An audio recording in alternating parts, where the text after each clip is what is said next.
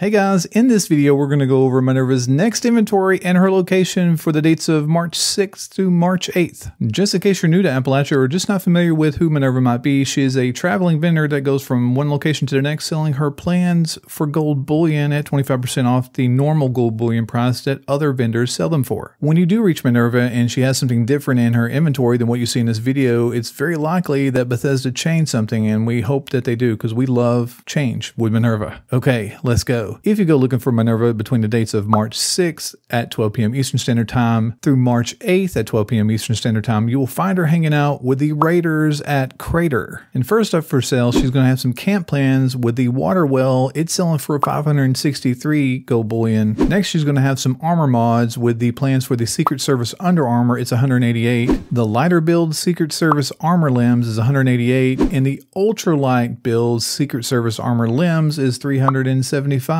gold bullion. Next, she's going to have plans for her power armor, starting with the T65 calibrated shocks. They're 563. The T65 jetpack, it's 1500. And finally, for the T65, she'll have the rusty knuckles. I don't know if anybody ever uses the rusty knuckles, but it sells for 188 gold bullion. Staying in the realm for mods, for weapons, she's going to have the plan for the Warglaive flaming blade and the Warglaive shock blade. Both of those sell for 150 gold bullion each. Making her way to the bottom of our list, she's going to have weapon plans, starting with the Gutter. It's selling for 1,000 gold bullion, as well as Whistle in the Dark. It also sells for 1,000 gold bullion. And just as a side note, both of these plans are daily ops plans, so if you want to try your hand at getting them through a daily ops for free or even picking them up a little cheaper from a player vendor, it's definitely possible and save you a little bit of gold bullion. And finally, for the weapons category, she's going to have the plans for the Plasma Caster. It's selling for 563 gold bullion, and this item alone, in my opinion, is probably the most powerful weapon in the game if you're spec'd for it correctly. And for 563, it's really hard to go wrong using the Plasma Caster. This week's dad joke comes from Brian Turner, who says, "Came home from work and asked my wife what's for dinner, and she said baby Wookiees. I then asked how was it, and she said, oh, they're a little chewy." And just so you know, Brian, I've probably told that joke about 15 times after reading it, so thanks for the dad joke. If you've got a dad joke that you would like potentially highlighted at the end of one of my videos, then comment that dad joke down below and we'll see what happens. And if you're not already part of the Naked Vault Dweller YouTube channel, then do me the honor and hit the subscribe button. And if this video was informative